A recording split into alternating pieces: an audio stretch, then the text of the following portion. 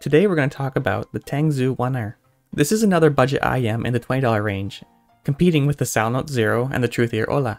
It's kind of interesting to look at this price range and see how much it's changed in such a short time. It's interesting to look back at something that would have been recommended just a few years ago. Like for example, look at something like the Shure SC215. It was a really recommended IEM and is still popular in some professional use because it has a good reputation. But comparing it with a lot of stuff that's out now, you can see that there has been a really big movement in terms of tuning with a lot of IEMs in this space. It's easy just to take it for granted, but we're in a really nice situation where you can buy one of these IEMs for about $20 and have an overall tonal balance that can be a lot more preferable than a lot of other options we would have had a few years ago. It's just something to think about. And remember, these are $20 IEMs, so you could focus in a lot and really try to scrutinize it, but just thinking in scopes of the whole picture, you really can't go wrong with any of these for 20 bucks. A lot of these companies are focusing a lot more now on having box art that's eye-catching and also helps them stand out. Typically lately this has been done with anime characters and mascots. Tangzu seems like they looked at all those box arts and ended up releasing like an actual piece of art as their box art for their IEM. It actually looks quite nice and it could be a nice display piece if you so desire. So about this IEM compared to the others, it seems to be a little bit lacking in terms of accessories and its feel. It definitely feels like a cheap IEM. It doesn't come with very many accessories, just a basic cable and some tips. It doesn't have a case. And then in terms of build and feel, it does feel a bit cheap. It's just a typical hollow feeling plastic shell. But in terms of sound, it's actually pretty decent.